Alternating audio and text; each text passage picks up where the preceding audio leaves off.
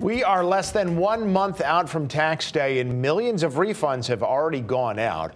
The IRS said it's issued more than 45 million refunds to filers worth collectively over $152 billion. The IRS is estimating that the average payment this year is worth more than it was last year, although officials say that could change by the deadline on April 18th.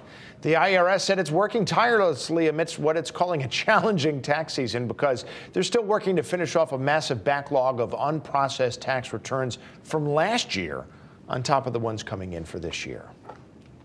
All right, well, with tax filing season well underway, whether you're talking about Social Security investments, Medicare premiums, or other tax-related issues, it's important to understand the difference between tax opportunities and tax traps. And this is especially important for older Americans. So here to break down the difference for us is author of Senior Issues Advocate and president of the company Retirement Genius, Chris Orestis, joins us this morning. Chris, good morning. How are you today? Good morning to you. Yeah, glad to have you here. Okay, first time I've heard about this difference between tax opportunities and tax traps. What exactly do you mean by that? Well, when people become seniors, they retire, they cross over the ages of 62, 65, they're qualifying for things like Social Security, Medicare. Then the way that tax treatments happen for them starts to change. So there's different things that people need to look at.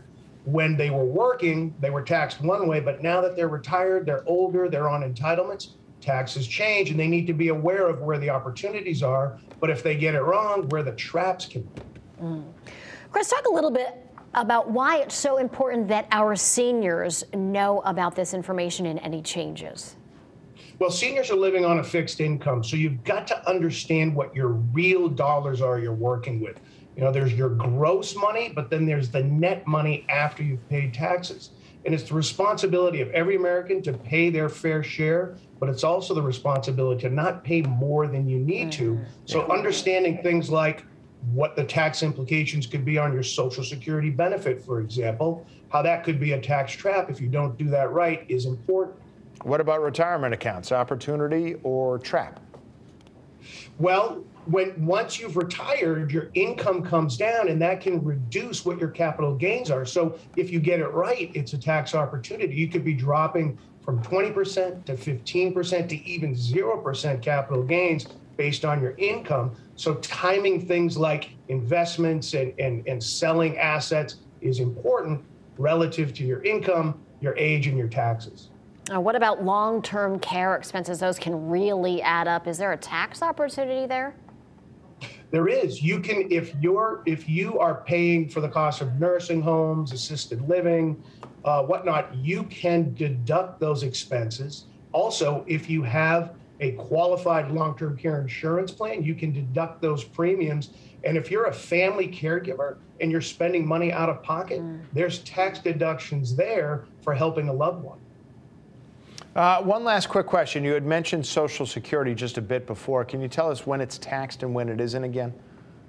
Yes, absolutely. If you are making more than $19,560 this year in 2022, then there can be a tax impact against your Social Security. And I always encourage people, try and earn an income still when you're retired, when you're on Social Security, but just be aware that as you're earning income, if you cross that line in 2022 of $19,560, there could be tax implications against your Social Security benefit.